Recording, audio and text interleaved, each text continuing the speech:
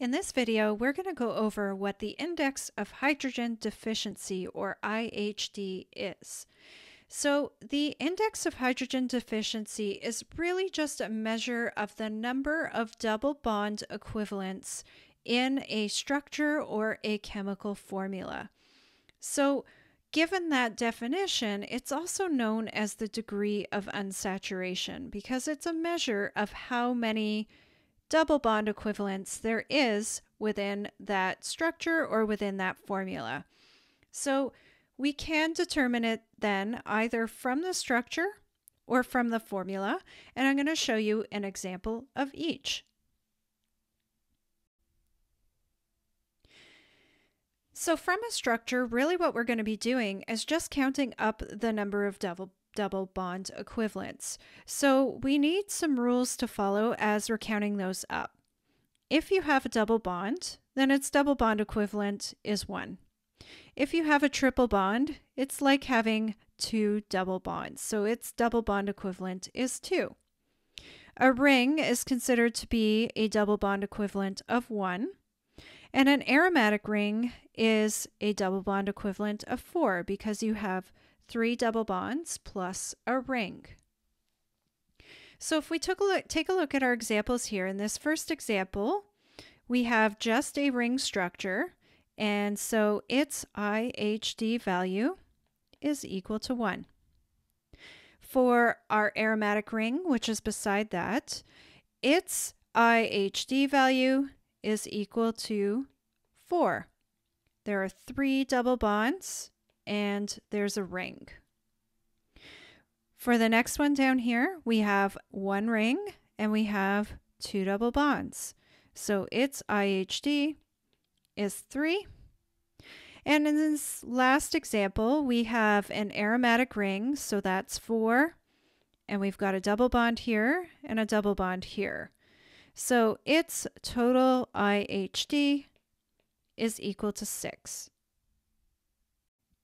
So it's really easy to determine the IHD from a structure. It's a little bit more complicated as you go through from a chemical formula because you do need to use an equation to figure it out. So if you have a formula and your formula is given by this generic equation here, where the small subscripts are telling you how many of each you have, and the larger letters are telling you the element. Okay, where X can be any halogen. So that could be chlorine, it could be fluorine, bromine, etc. So if we're given a formula in that format, then the IHD is equal to 1/2 times 2 times C plus 2 minus H minus X plus N.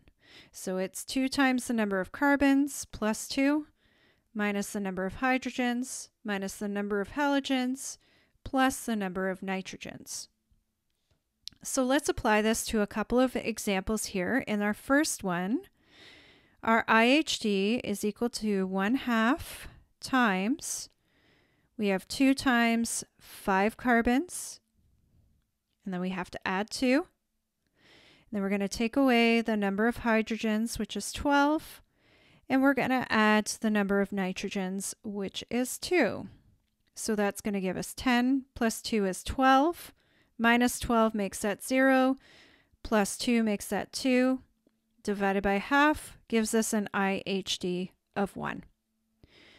So what that means is it gives us a little bit of information about the structure. It tells us that this structure could potentially have a ring, or it could have a double bond, because both of those have an IHD of 1. And we would need to then use more information from some of the other spectroscopy techniques to figure out exactly what the structure is. Okay, so our next example here, our IHD, if we apply the same formula, 1/2 2 times the number of carbons plus 2 minus 46, the number of hydrogens, and then oxygen doesn't contribute to the IHD, so we don't need to add or take away anything else from there. So if we go through here, 2 times 27 is going to be 54 plus 2 minus 46.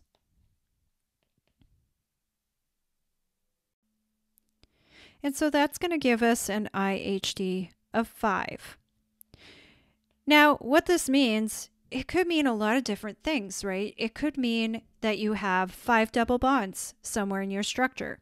It could mean you have an aromatic ring and a double bond. Or you could have 2 triple bonds and a double bond. So it gives you a little bit of information about the structure, but it doesn't give you everything. It gives you a starting off place. And what we're going to explore in further videos about spectroscopy is how we can use this piece of information to continue to figure out what a structure is.